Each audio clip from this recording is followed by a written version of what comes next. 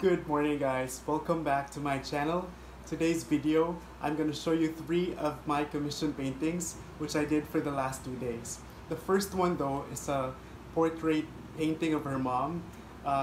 She asked me to paint it a day prior to her mom's birthday, so I made it rushed and I made it in less than 24 hours, and unfortunately I wasn't able to really take a video of it, but I'm going to show you pictures, photos from the start until it gets finished. The second photo is a picture of herself when she joined an international pole dancing competition, and the third and the last photo, or the last painting I did, is a portrait painting of a friend of mine who works in the same company.